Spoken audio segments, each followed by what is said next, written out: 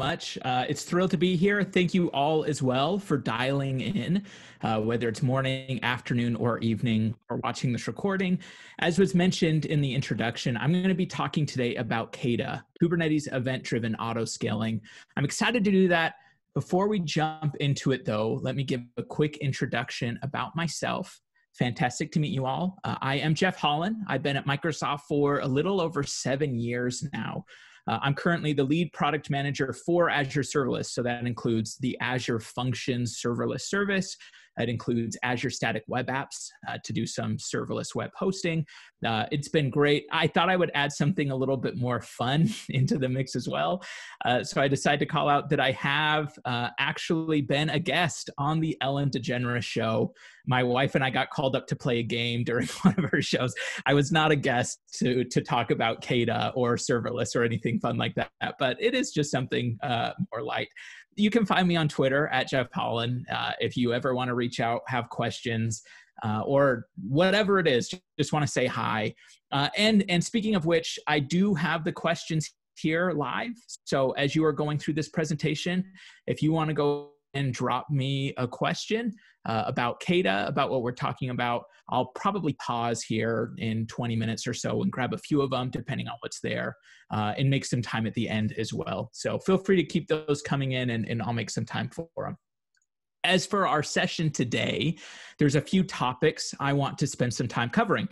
The first is a little bit of an overview of what we mean by serverless and event-driven. These are both incredibly powerful and emerging popular trends, a lot of buzzwords involved, but there's some meat behind them, there's some benefits behind them, there's some use cases that I want to go over.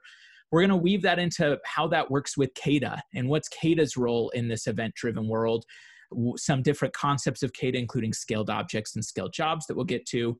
We're going to talk about how serverless runtimes and KEDA can work together, and we'll make some time for Q&A.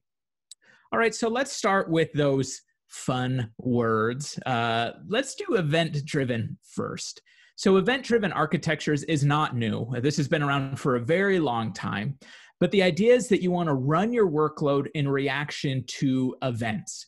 This is very natural in some ways, right? You don't answer your door unless somebody knocks on it. There is some event that lets you know, I need to get up and answer the door.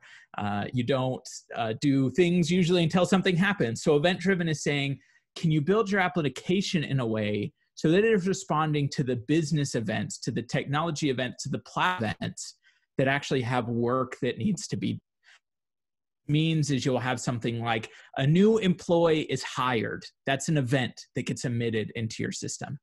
Well, maybe an employee is hired to issue a company email address. And so one of your event-driven pieces of code might say, oh, I see the employee hired event. I'm going to go issue them an email address. Maybe somebody else's is, I need to go make sure that they're registered in our HR systems. You get the idea.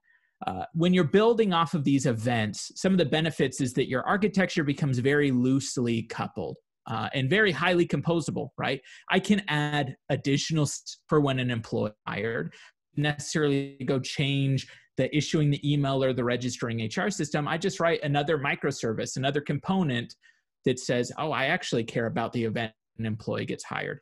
So you can move these around, you can reuse them. It has some benefits. Now, as part of event-driven, this is taken off a bit more in the cloud recently because of serverless. Often you'll hear about things like AWS Lambda, Azure Functions, Google Cloud Functions, FaaS, a myriad of other serverless options. In the intent of serverless, while the word itself is a misnomer, yes, there are servers in serverless.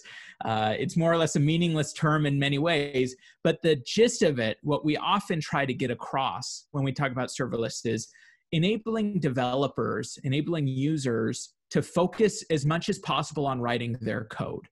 And the other aspects of shipping and deploying software are taken care of by your platform, by your cloud vendor, by something else. So you're focusing on the layers that matter, your individual IP, your differentiated tech. And the other elements like patching the operating system, scaling, managing capacity, managing resources, those aren't in the form of the mind of the developer. Now, part of that in something like Azure Functions service, if I talk about, where I mentioned I have a lot of experience, That means that people are deploying these functions to the Azure cloud, and they're saying, hey, when something happens, I want you to run my little bit of code.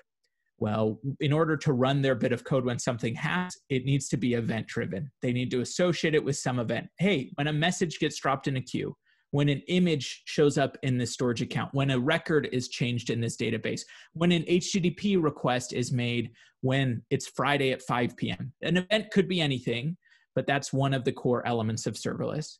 You also have this aspect of on-demand compute. Because it's event-driven, you can build your applications, and serverless is that way where you only pay for a serverless function when it's actually running, when an event happens.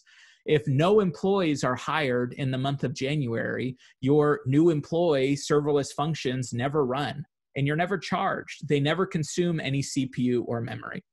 And so part of that too is the billing aspect. Now I want to introduce these concepts now because it's going to weave into what KEDA is and how it brings these capabilities pretty seamlessly and in a very user-friendly way to any Kubernetes cluster running anywhere, on premises, in the cloud, with Red Hat, AWS, Azure, doesn't matter. Now, just an example of where we see these event-driven and serverless patterns used. These are 4 big ones I see and that you might have seen yourself to accomplish automation tasks. Hey, when a pull request is submitted, I need to run some checks. When, Friday at 5 p.m., I need to re-index anything that maybe manually I'm having to do now that you would love to automate. It's often a great ask for serverless or event-driven. Often you'll hear about serverless being used as the glue between different services. I have my Postgres database here, and I have my file store over there, and I need them to be able to talk to each other somehow. And if there's not a direct bridge, I can stick in a serverless function and say like, hey, whenever data gets changed here, transform it and write a record over there. Building very rapid APIs, especially APIs that you want to be able to scale in that event-driven way.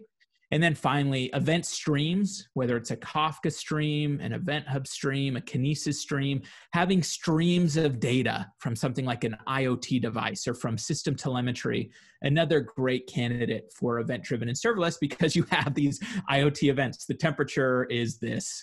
Someone has entered the room, pop, run your event-driven code. And a real-world use case that we've seen of this is something like in retail. And so I pulled a slide from a presentation of one of our retail partners that they gave at the Java 1 conference, where they showed their architecture of how they're using event-driven and serverless. And this will kind of give you the idea of the types of scenarios folks are building. So this is a massive retailer. They need to be able to scale to billions of transactions on an event like Black Friday or the holiday season that just happened. And so they have these individual event-driven functions in their case to say like, hey, someone places an order, I need to run this process function. I need to then run this notify function. I need to run this persist function. A few capabilities that were important for their serverless platform is they need to make sure it was resilient. If something like an error occurs, that Kafka stream needs to be able to replay those messages. Losing a transaction, not getting the item that was ordered actually shipped, is a really big deal. So you need to have some resilience here. You need to be able to use like Kafka checkpointing, if you're familiar with event streaming terminology. They really cared about cost optimizations. You can see here they're using things like Kubernetes and OpenShift in addition to some Azure Cloud Functions.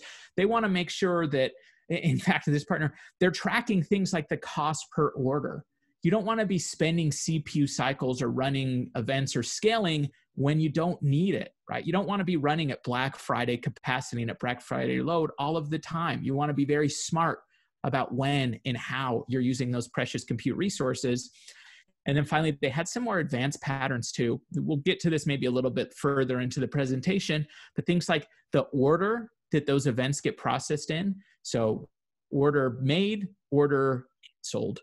It's very important that the functions, that the serverless pieces of code that we're running this, grab those in the right order. You can't just throw them out and hope that the order canceled is processed after the order was made event. So a few patterns that we see from time to time in a few kind of an example use case, in this case in retail, though you could see similar architectures, whether it's in finance, healthcare, you name it, IT. So the one thing out here, and it's kind of the history of KEDA, is now we've had an intro into event-driven and serverless. We've seen an example architecture. What about KEDA? Well, one of the ways that this came about is from our learnings in Azure of running serverless services like the architecture I've shown. More and more, we saw that people are interested in running these event-driven workloads, not necessarily using the Azure serverless service or any serverless service. Maybe they wanted to run on premises. Maybe they wanted a little bit more control. Maybe they're just unifying their strategy around things like Kubernetes. And what we saw was that the default Kubernetes scaling was not optimized for event-driven applications. So how it usually works in Kubernetes, for those of you who are familiar, is I'll have my application. Let's say my order processing application, and I'll deploy it to Kubernetes. What Kubernetes by default is going to watch are what's called resource metrics. That's things like how much CPU is this consuming and how much memory is this consuming. And as it watches those, it will be like, well, the app you publish seems to be using a lot of its CPU. It's at like 80%. I don't know why it's using CPU, but it seems to be using a lot. So I'm going to scale it, and then I'm going to wait, and I'm going to watch, see if it's still using a lot of its CPU. It's very reactive. It's looking at the symptoms of what's happening. It sees CPU rising. It doesn't know how. It doesn't know why. It doesn't know how long the CPU is rising for, and it's making the best decision it can based on that information. Now, that's fine, but it's not optimal. In running a service like Azure Functions, a serverless service, we use what I call proactive scaling, event-driven scaling, where rather than looking at the CPU for a function, we look at the event source. We look at the thing that is triggering your function. So if this is an order processing function and you have a Kafka stream, we're going to look at that Kafka stream. Or we're going to say, hey, there are 1 million messages here. Someone just dropped 1 million messages in Kafka. We need to scale right now. Like, it doesn't even necessarily matter what the CPU and the memory are. There are a lot of events that are coming in. So let's scale you out to process those events. That's that event-driven scaling that we're talking about. It's much more rapid. You're scaling on the cause. You're scaling on the actual events that are happening and not just on the symptom. It also enables you to do things like scaling all the way to 0. Because if there's no messages on that stream of data, you don't need to be running that application at all. There's no work to be done. So event-driven scale also lets you scale all the way down to 0. So let's show you a little bit of an overview of KEDA. So KEDA was born. This was a partnership initially between Microsoft Azure and Red Hat. We kind of huddled together, talked about some of these problems, and worked together to build the initial release of KEDA that was released a little over 1.5 years ago. It's currently a CNCF sandbox project. So this is full open governance. I mentioned I work at Microsoft, but KEDA is not a Microsoft project. It's a CNCF sandbox project. It's going to monitor the rates of events happening in your system, enable you to proactively scale any of your containers, any of your apps. You can say, KEDA, go scale this thing using event-driven auto-scaling. It feeds the data into Kubernetes APIs. You'll see in a second when we walk through how KEDA works, but it's very non-intrusive. It's a single-purpose component. It only does one thing, event-driven auto-scaling, but it does it really well. And it integrates with what Kubernetes already provides. We didn't want to reinvent Kubernetes. We just wanted you to say, use this with Kubernetes. You're going to find a lot of value from it. It lets you scale to 0 and back out of 0, so you can really efficiently use your CPUs and your cores. You can add it to any cluster, a new cluster. You could have an existing cluster that you've already been running for years or months. You can pop KEDA in there. It's not going to get in the way. It won't do anything until you tell it to. And one of the great things about KEDA is that it knows about all of these different event sources. So KEDA knows how to monitor events from Kafka, from RabbitMQ, from Prometheus, from a number of cloud services like Azure Queues, AWS, GCP. I think at this point there's like 33 event sources. It's extensible as well, so it can really monitor anything. But it's super easy and efficient to use there. And just a quick answer to one question that I'll do. CNCF, and thank you, it's a good one. This is the Cloud Native Compute Foundation. So this is an open governance foundation sponsored by a lot of large companies like Microsoft, AWS, Red Hat, you name it. That is a safe spot for open governance projects. It's actually where Kubernetes itself is hosted, is out of the CNCF. So a great foundation to be a part of. We were thrilled when we became a sandbox project. Okay, so there's a few questions around how KEDA works. I figure at this point, I'm going to show a quick demo, and then we'll walk through what happens behind the scenes. I think this is actually going to answer a lot of the questions that I see coming in. So I have here a quick scenario that I want to show you all. And I see this little bar up here. I don't think you can see it, but I'm going to move it out of the way just in. So I'm showing here on my desktop console, I have a Kubernetes cluster that is up and running. If you're not familiar with Kubernetes, that's okay. I'm going to walk you through this. You don't have to know about Kubernetes to follow along here in the story. What I have here in this Kubernetes cluster is a RabbitMQ queue. So this is just a message queue, and it's totally empty right now. There are no messages on that queue. And what I want to publish is an application that will pull messages from that queue. So maybe this is my order process function. Whenever something drops in this queue, I want to process a message. Okay, and I don't think I actually have that application there now. I think I need to deploy it, but I just want to make sure. Okay, yeah, so there's nothing here. I haven't deployed any apps.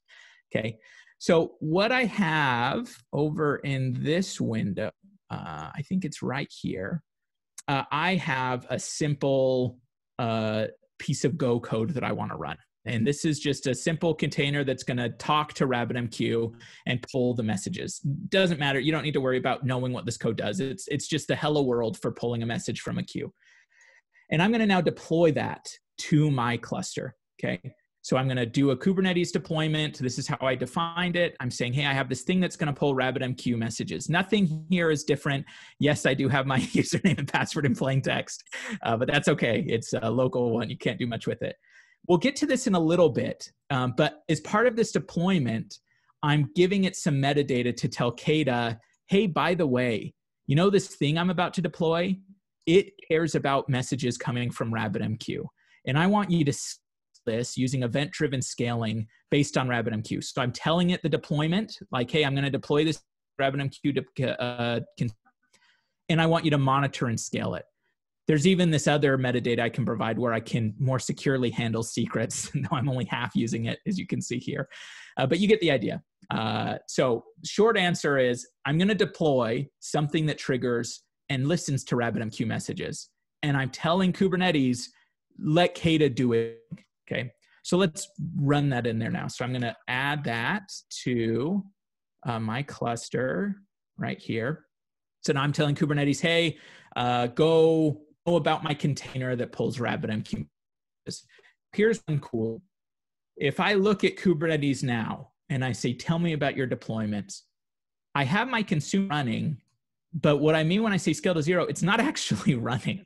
It knows about my container, but it's not running. It's not consuming any CPU. It's not consuming any memory. It's not consuming any container spots because KEDA knows that there's nothing on that queue. So why should I run this container right now? Well, let's change that. Let's actually go ahead in this other tab. I'm going to watch. We're going to watch this happen in real time. Let's watch the containers that are running. So I only have one container in my whole cluster right now, and that's the actual queue itself. So I'm going to deploy something that's going to drop, I think, 1,000 messages to this. So I'm just going to publish 1,000 messages to the queue, and let's see what happens. So I'm going to run that.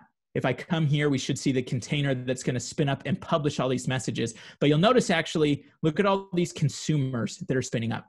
As soon as I start publishing those 1,000 queue messages, KEDA realizes, oh, there's actually work to be done now. And very quickly, hopefully you saw it. If you blinked, you might have missed it. I went from 0 instances to 4 instances. Now I'm spinning up to 8 instances. This is much faster and more reactive than something like Kubernetes default scaling. CPU hadn't even been hit before I realized, oh, there are a lot of messages to be processed here. I might have cranked this up to 10,000 messages to make the demo more apparent, but you can see what KEDA is doing here. It's scaling out very rapidly. I've configured it to scale out rapidly. You can actually kind of scale it down and tell it not to go too far too fast. But I wanted to blow your minds here, so I've told it scale to the moon. But this is scaling a lot like a serverless function does in the cloud. In this case, in my Kubernetes cluster. If I waited here for a little bit longer, we actually might wait long enough. What will end up happening is once the queue is drained, once I've emptied that queue, I processed all the messages, KEDA is going to scale it back. It's going to say, okay, we did all the work we needed to do. Oh, wow. It's happening as if it's listening to me in real time. The queue is empty. KEDA realizes there's no more work to be done, scaling me back down to 0. I don't need those CPUs anymore. So I've had this very serverless scale-like experience, in this case on Kubernetes with RabbitMQ. Okay, so let's walk through what happened behind the scenes, and then I'll pause there and answer a few questions, okay? All right, so what happened here? Let's watch this. What was happening behind the scenes? Well, a few things. The first, before I ever did the demo, I had deployed what's called the KEDA operator. This is a one-time install step. I'll actually show you what it looks like. So, hey, get me the pods. I have a special namespace for it. I've deployed here with, this is a really small bit. I saw in Go, entirely in Go, very tiny little operator that just knows how to orchestrate what you just saw happen, okay? So I have the KEDA operator. It has all these, what we call scalers. Scalers are all of the different things that KEDA knows how to monitor and scale for. I just brought over the KEDA homepage. You can just, the list as I scroll through it. These are all scalers that KEDA knows about out of the box. So these are all the things that it can drive and run, okay? So that's sitting there on my cluster.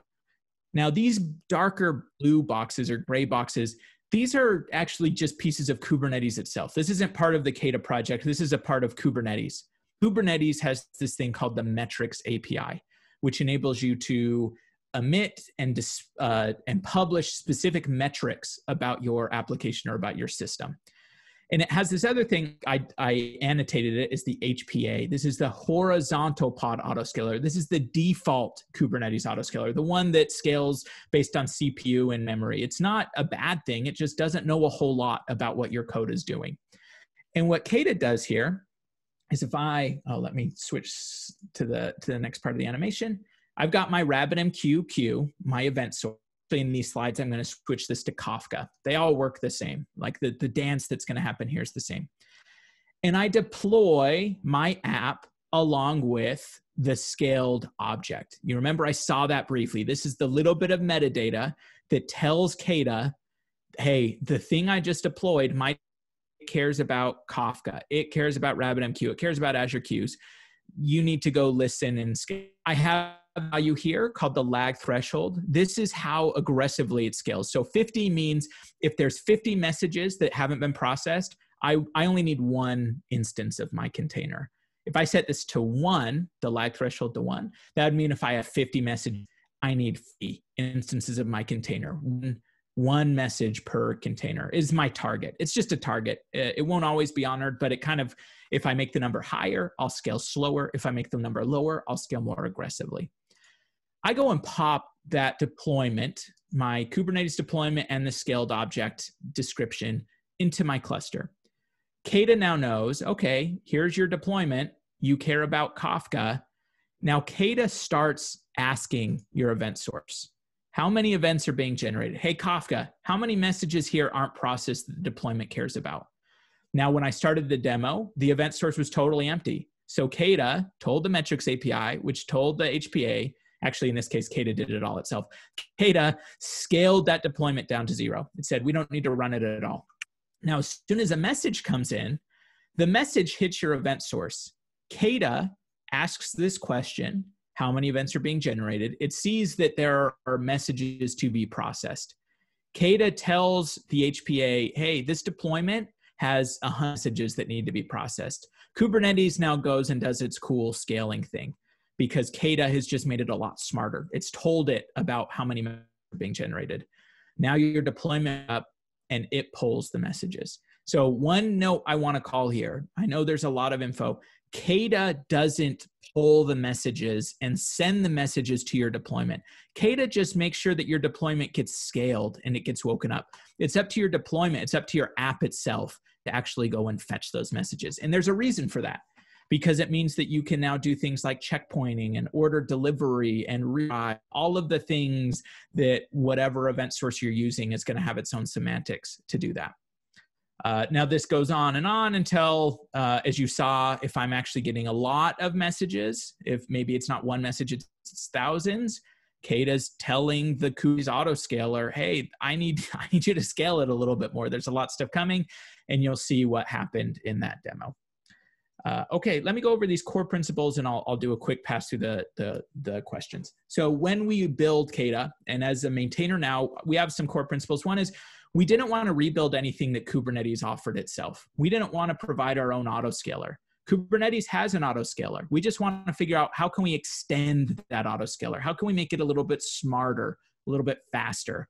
So we only built the pieces that made it smarter and faster. We didn't rebuild the whole thing. It's very single purpose. It's not doing a lot. And we want it that way. If you want to do more, then pull in other stuff that does other things. It's not a service mesh. It's not an event broker. It just scales based on the number of events that are happening. KEDA works with any container, with any workload. It can scale stateful sets. It can scale deployments. It can scale Go code. It can scale Java code. It can scale Azure function code. It can scale Python FaaS code. Anything works with it. We want to preserve what makes messaging brokers powerful. So there are things like Kafka and RabbitMQ that give you these rich semantics for processing messages. We didn't want to bypass any of that. And then finally, we want to make KEDA open and built by and with the community. We have bi-weekly stand-ups every Tuesday that you're all invited to join anytime. Kubernetes Slack channel on KEDA. We wanted to make this general purpose, not just a Microsoft tool or a Red Hat tool or a Codit tool or you name it. A few folks who are using KEDA today, these are just a few of our logos. Alibaba Cloud has it integrated with some of their offerings, Apache Airflow. We're using it at Microsoft for a few projects. A number of folks who have been using KEDA in production as well. All right, so let me take a pause here. I'm just gonna look at a few of these questions and see if there's anything here. There's one question about incoming traffic. I'm actually gonna pause that one and answer it a little bit later for time. Yeah, and I think there's one question on how we configure the burstiness of the metric. So I briefly went over this, but let me just show you this very quickly here. If I come over here to the KEDA site again, KEDA.h, if you have questions, I'd recommend come poke around here in the docs too after the webinar. Hang out with me for a bit more. I've got some more stuff I want to share with you. But when I deploy that scaled object to tell it to scale deployment, I've got a few knobs here that I didn't go over. I can configure the polling interview. How frequently does KEDA ask Kafka if there's messages? For my demos, I made this really low because I wanted it to scale quickly, but that means that I'm adding a bit more traffic there. Cooldown period is how quickly it can scale back down to 0. I can set minimum. Maybe I never want to scale to 0. Maybe I always want to keep 1 available so I don't need additional latency. I can control whatever minimum I want, 1, 10, 50. I can set a max. Hey, that's cool if you want to scale to the moon, but only scale up to 20 because past 20, you're going to start hogging too many resources. I can control these fancy HPA metrics. I won't go into them now, which is like how many it adds and how quickly it adds. So there's a few knobs here and more, I kind of mentioned like the lag threshold that give me a bit more control over the behavior of KEDA. So it's not just running wild. I'm trying to move this window out of the way, but there. Okay, let's look here. I'm going to count this one as answered. Hopefully I described it simple enough. I know a few of you here are more beginner, but at the very least, I want you to at least understand KEDA is helping your container scale kind of like you imagine a serverless function scale. We did mention KEDA is written in Go. We talked about what CNCF stood for. I talked a little bit more about what scaling looks. Another one of comparing KEDA to some other open source projects like Knative. I plan to add later along with the HD. And this is, I'll answer this one now. Actually, I'll pause. Let's move on. Let's move on. So, and you there, keep them coming. We'll take another break. And there's a few I didn't answer. I'll get to them. So there's one more core KEDA pattern I want to go over before we dig into some of those other questions. And that's this question we get sometimes, which is, what about long-running executions? And I'll tell you what by that demo I showed, how quickly I scaled out to 50 instances and how quickly I scaled back down. Well, what if each of those messages wasn't something small doing a simple information? What if it was actually like the link to a video, a 3-hour video that I need to transcode or encode? Well, that's a lot of work. That might take a few hours to do. How do I make sure that KEDA scales me with scale, but it doesn't disrupt a long-running process. And let me show you why that, because KEDA, Kubernetes has this interest. Let's imagine I'm scaled out to 4 containers of my app running. And each of them I've got animated like these little progress bars. Imagine I'm encoding a video and like instance 1 is barely started. Instance 2 is almost done. Maybe it's going to finish in the next minute. Instance 3 is, and instance 4 is kind of far, somewhere in the middle. The KEDA, Kubernetes, looking at, and sorry, I'm getting a notice. I might have a bit of a hiccup in my video feed. So I'm gonna turn off my camera. I'm gonna keep hopefully save some bandwidth. Let's imagine that KEDA tells Kubernetes, hey, we actually don't have a lot of messages in the queue. We can probably start to scale you down a little bit. We might not need 4 instances anymore. Well, when Kubernetes tries to something down, I often talk about, it's kind of like Thanos, where it snaps its fingers. Trouble hearing you. Oh. I said Thanos and Siri thought I was talking. It snaps its fingers and Kubernetes is going to down. But you decide what it's down. It's going to randomly decide what it scales down. So you can see here in this case, it's going to scale down one of those things that was almost done. And you're like, no, now that's going to have to restart on one of these other instances. Like, I have something long running. Please don't scale me down where I'm in the process. So if it's short-lived, that's fine. If it's long running, you're going to have options. One is there are some APIs in Kubernetes to tell Kubernetes like, hey, hold on, give me a second. I know you're trying to scale me down. I'm done. Give me a second. It's probably intended to really give you like a few seconds to clean things up. But we have tried this out and you can kind of like do this for hours where you're like, hey, Kubernetes, give me a second. And it comes back a second later and like, just give me a second. You do that for hours. It's fine. The other option, though, is use this capability of KEDA called scaled jobs. Now, what scaled jobs does is instead of scheduling containers that are going to be constantly pulling those messages, you create what's called the Kubernetes job for every single message. And jobs are different than deployments because jobs, the intent is that it wakes up, it runs to completion, and then it terminates, right? I don't want to terminate my web server. My web server should keep serving traffic constantly, but a job is something like wake up, process this data, and then terminate yourself. So you can tell Kubernetes, hey, for every queue message, I actually want you to create a Kubernetes job. The job wakes up, pulls one queue message, encodes the video, terminates, and then it's done. KEDA is going to orchestrate this process for you. It's going to periodically remove completed and failed jobs, so it will keep them clean. You can control how many jobs you want to have in parallel. Like, hey, I'm cool transcoding 10 videos at a time. So you can have 10 parallel jobs happening at once. You can control how aggressively it creates those jobs. There's a lot there. So I just want to note, if the event-driven thing you want to do is a little bit more long running, you might be interested in this scaled jobs pattern, other than that scaled deployment one that we kind of talked about, where it just wakes up and keeps pulling and pulling and pulling as many messages as it can. So very useful pattern here that I wanted to share. Other thing I want to cover quickly, KEDA currently is 2.0. We actually rolled out the 2.0 version in November at KubeCon. So a few things I wanted to highlight for those of you who might have looked at KEDA before, things that are new. We broke out scaled job as its own custom resource. So we always supported scaling jobs, but it used to kind of be like a subset of functionality. Now it's its own first-class thing. We let you scale lots of stuff. You can scale any type of resource. You could scale a stateful set. You can scale custom resources like Argo rollouts if you're using other frameworks. We allow you to define multiple triggers on a scaled object, and we will scale based on the noisiest of the triggers. We provided a bunch of new scalers. We enabled better extensibility so that you can do external scalers. Maybe you have, like at Microsoft, one of the ways we're using KEDA is we have some like internal tools called Geneva that we use to monitor our services. You can build a Geneva scaler that knows how to scale based on our own proprietary thing and just attach it to KEDA just by writing a little bit of extensibility code. We support liveness and readiness probes so that KEDA stays reliable.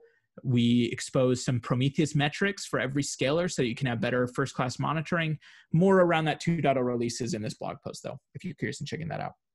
Okay, let's get here. This will actually start to answer one of the questions here, and I'm seeing a few other ones of how KEDA compares to some of these other serverless runtimes, including things like Knative is a very popular one and a very useful tool that we get a lot of questions on. And the way I want to kind of dive into this a little bit is talking some about a serverless runtime in addition to KEDA. So here's how I want to explain this. What I'm showing here on my screen right now is the code required, and you actually saw this a minute ago, to pull a message from a RabbitMQ queue. So this is the code. This is like the hello world thing. I've got to create a connection. I've got to connect to an exchange. I need to pull in messages from RabbitMQ. It's not a whole lot. Like, this isn't terrible. This will only take you a few minutes to write, but there's code here that I need to write to actually connect to that queue, to pull in the message, to make sure that I'm retrying it and keeping it resilient and doing all those cool things that I want to do when I'm using a queue. Now, the challenge with this, though, is that that is a bit of code. And oftentimes when you think about serverless, you don't want to have to write all of this code. Like, if I'm writing an Azure function or AWS Lambda and I'm pulling messages from a queue, I don't have to write all that code. In fact, what a serverless runtime will provide is code that looks more like this. This is the Azure Functions runtime. Very similar code sample could be pulled from AWS Lambda, Google Cloud Functions, you name it. It's doing the same thing. The left and the right side of the screen are doing the same thing. But what a serverless runtime is going to provide is all of this code on the left as part of the runtime. Like, you don't have to write it as a developer. You just write like, hey, I want a queue message. When I get that queue message, this is what I want you to do. So pairing a serverless runtime with KEDA can be very useful. Now, there's a few serverless runtimes that are open source. Azure Functions is one of them for sure. So you can create an Azure Functions project and you can just write, you know, hey, I have this Azure function. I want you to package it up in a container and I'll go deploy it to Kubernetes. So instead of running this in a cloud serverless provider, using KEDA, you can package that runtime with the code using some of these commands and go run it in Kubernetes. So hopefully you get the idea of that. You can still have that serverless runtime experience in Kubernetes. You use KEDA to do the scaling. You use the runtime to minimize the amount of code you have to run. So there's another demo that I could do here to kind of make that solid. Maybe I'll run through it very quickly because I don't want to spend too much time, just to kind of get you the sense of like, what does using a serverless runtime with KEDA look like? Let's create a quick project here. I'm going to just create a folder called live demo. It looks like I've used something like that before. So if I'm using a serverless runtime, let's say I want to use Python. Here, I can choose a bunch of different event sources that I actually care about. I think there's even more here that I'm not showing, like Kafka and RabbitMQ. But the idea here is that I can use a serverless runtime, in this case inside of Visual Studio Code, to pull messages from my queue, which I have lovingly named queue. I could build this, debug it, run it the same way I would a serverless app that's going to be published to the public cloud, to Azure in this case. But the last step of this, and I'll just show this part quickly, here's all the code that I have to have, right? This is pulling from a queue. All of the additional code is handled in the runtime. I want to pull from a queue. I could come in here and do whatever work I want it to do. But once I'm ready, once I've debugged this thing and it's doing what I want it to do, the piece that I wanted to highlight is that I can just simply run this command. In fact, I have it saved here because I knew I was going to need to use it. Maybe I don't. I can run this command, func Kubernetes deploy. We'll name this a Python function, and I'll give it a registry to stick the container into. But what this is now going to do is it's going to build, I'm not going to worry about this right now. It's going to build a Docker container for my function, this Docker container, in fact. It's going to build a Docker container for the serverless runtime, and it's going to stick it up in my cluster so that KEDA can now scale it. So apologies. I know I ran through it really quickly. It's because I want to get to the other stuff. But just to give you an idea, the thing I want to emphasize is you're now using a serverless runtime to pull in those events, to help broker those events, to simplify the code you have to run. KEDA, in this case, is just going to be doing the scaling. So once this is finished, and I'm not going to wait for it, I would be able to come into my cluster here, and you would see that my serverless function is parting in, actually it's there. Wow, that happened quickly. There's my function scaled to 0. If I drop something in the queue, you would see this code spin up and run. So again, hopefully that makes sense. That the main gist here is serverless runtimes can simplify the code. All right. Yep, brings an event-driven programming model paired with KEDA for scale. It gives you that same serverless developer experience, package it in a container, scale it with KEDA. There's more docs in that if you're interested as well, and samples too. In fact, every demo I've showed here, there is a sample on KEDA.sh where you could run through the RabbitMQ demo or using a serverless runtime. Both those are ready for you to walk through if you're curious to learn more. So what's some of the reasons that folks might want to use a serverless runtime and host it on Kubernetes with KEDA instead of hosting it in a serverless provider, whether that's Azure Functions, AWS Lambda, you name it? Well, you might want to use your serverless on premises. You don't want to be running in a data center all of the time. You might be more hybrid. Maybe you have existing Kubernetes investments. You have more custom compute, security, or networking requirements. That's when I face a lot when I'm working with like financial companies. They're like, hey, I love the serverless service you have, but I have more constraints around what I can and can't pass through in networking, or maybe I need special nodes that have watchdogs running on them or whatever it is. And then finally, it's no vendor lock-in. If I'm running in Kubernetes with my own containers, I can run that anywhere. I could run that same, like I didn't even specify for this demo that I've been running, where is this running? I could do this exact demo on the Azure cloud, on DigitalOcean, on Azure. I said Azure twice, on AWS, on Google. I can run this wherever it makes the most sense for me. Okay, so there was one question. Now let's start to answer some of these other ones. How can you do KEDA with incoming traffic? So often when I think about incoming traffic, I think about maybe a non-traditional event source. Well, that's a bad way to say it. Not a message broker, but something like HTTP traffic. So how can I use KEDA with HTTP traffic? And the answer is you can. It just requires an additional piece here into the mix. So I think actually I had a slide here because I knew this was going to come up. But in the FAQ of KEDA.sh, we have a question here, which is, hey, can I use KEDA with HTTP? And the answer is yes. You just need to add in one additional piece. In fact, there's a diagram right here. So KEDA needs to ask something how many messages are coming in, right? That's how KEDA works. So KEDA needs to talk to something. It can't talk to the ingress controller directly today. It's something we've actually considered doing. So the pattern we recommend doing here, and I'd recommend, you saw how I found this doc. So whoever asked that question, I would recommend you come to this doc. You would usually set up something like a Prometheus server, have Prometheus expose how many HTTP messages are coming in, and then KEDA can scale the thing. The other thing I'll mention quickly here, since we're kind of in the Q&A section now, we're actually spinning up an additional project as part of the KEDA org called KEDA HTTP. Let me see if I can find it.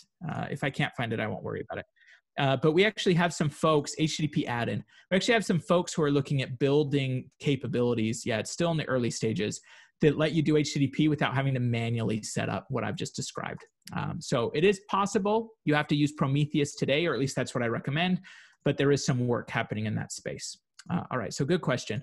The other question here was around how does this compare to Knative? And I knew this question was going to come up, so I prepared some slides.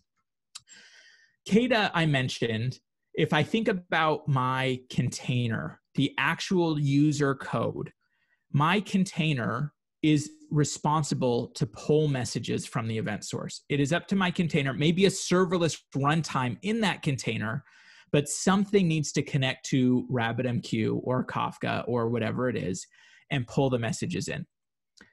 What usually happens with solutions like Knative and OpenFaaS is that what happens is you write a container that knows how to respond to HTTP traffic. So you would write something that's like receive HTTP requests and process the messages. If you want that container to process Kafka messages, you would deploy what's called a Kafka adapter. And there would be some adapter that's provided by the project. OpenFaaS and Knative both have a Kafka adapter. And you have this adapter that pulls the messages from Kafka and then sends them over HTTP to your container. Okay, so there's a little bit of a difference here in how the events are distributed. Now, there's pros and cons to both of these approaches. So the pros of kind of the alternate, the non-KEDA way of doing stuff is that the developer just has to know how to talk about HTTP. They don't have to know how to talk to Kafka. Everything becomes HTTP, which is great because pretty much everyone can write an HTTP server. Now, some of the downsides, though, is that when I have some more specific message systems, like if I'm using Kafka, Kafka provides way for this SDK to preserve ordering, for it to do checkpointing. This becomes a lot harder when you're translating everything to HTTP. In fact, none of the providers that I'm aware of enable you to do something like checkpoint or do ordered messaging at scale using this pattern. So you get some pros, but there are some cons. You can't talk directly to that event source anymore.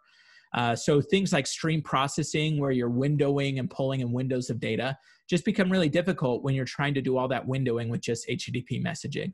And then the last one here is like this event adapter is now responsible for talking to the messages. Your developer can no longer control that code, for better or for worse. Now, again, the alternate approach, the KEDA approach, is not perfect either. It has pros and cons too. It looks like I messed this one up. I think it's almost the opposite. The downside here now is, though, the developer has to have this SDK code in there somewhere. I mentioned a serverless runtime is a useful library that can abstract that, but that has to exist. And then the pros, though, being like you can leverage things like dead lettering, sessions, partitions, checkpointing, windowing. Those all become possible because this could be over HTTP, this could be over gRPC, this could be over AMQP, this could be over any protocol. You're talking directly to the event source. KEDA is just scaling it up. The only other thing I'll mention in terms of, I'll leave this up as we answer the last few questions. The only other thing I'll mention in terms of differences between KEDA and Knative, I mentioned KEDA is very single purpose. It just does the scaling thing. Knative provides actually a lot more. So Knative provides like ingress. It provides things called replicas where you can do versions of apps.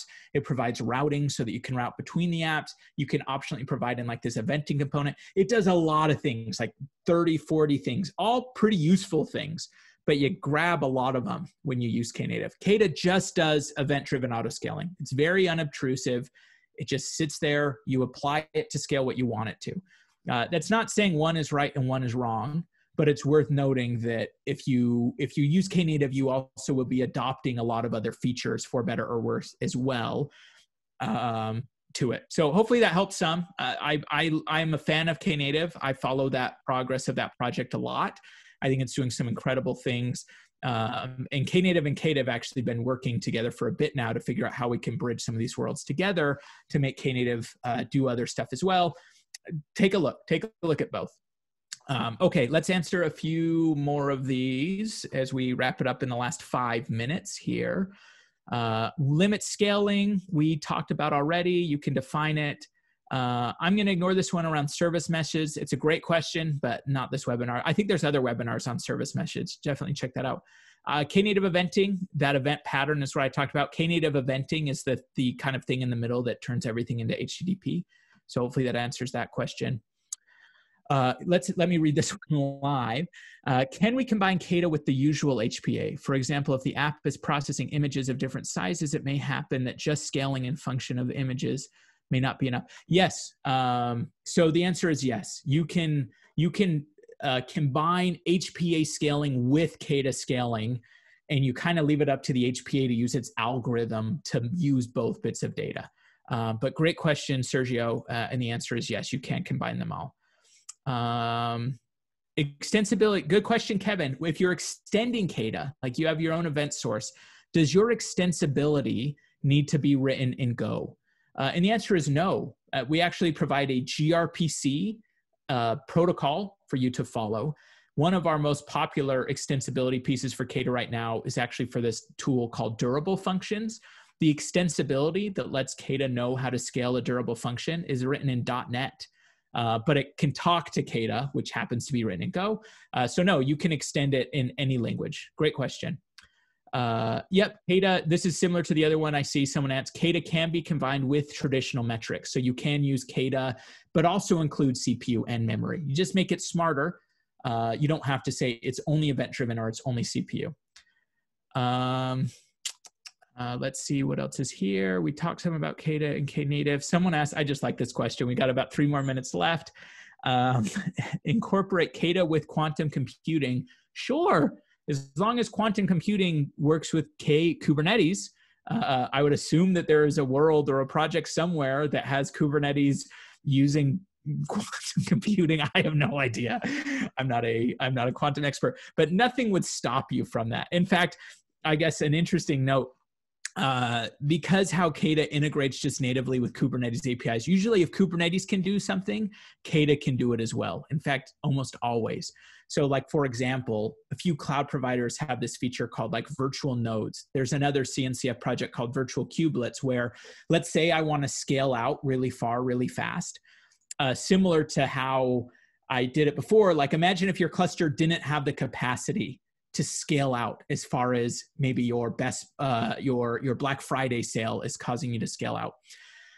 You can turn on this virtual kubelet and scale out to serverless containers. It's this cool feature. Check it out. Virtual kubelets, another project. Anyway, KEDA works great with that. You can use KEDA to scale into serverless containers that aren't even in your cluster, because KEDA just tells Kubernetes, I need to scale. Kubernetes is actually in charge of taking care of it, whether that invokes cluster scaling, serverless container scaling, you name it. All right, doing a last pass here before we run out of time. Great questions. I appreciate all of you asking all of these as well. Incoming traffic. Yeah, I'll just wrap up with this one, Mo. I know this one was a little bit earlier. I could have grabbed this one earlier. I think I just missed it. Any benefits to event-driven scale over traditional scaling? And it depends on the solution. I think the big benefit of event-driven, if it's much more proactive, you're scaling based on the cause of the load. So you actually are scaling far and fast. You're able to scale all the way to 0, which isn't really possible with resource scaling because like the CPU is never going to be at 0%. So when do you scale it down to 0? That said, resource scaling isn't all bad. And in fact, I would encourage you, and we kind of talked about KEDA lets you combine them both. See where KEDA might fit in, see where it doesn't. It's super unintrusive. As I mentioned, you can pop it into a cluster. You can only have one of your containers using KEDA to help it scaling. The other 99 containers might just be using vanilla Kubernetes. That's totally cool. Maybe you want to mix and match some event-driven metrics, some resource metrics. That's totally cool too. But it's a very valuable piece in your toolkit. Definitely worth considering. And so thank you all again for joining. Thanks for watching this recording. This slide was up. Hopefully you read it.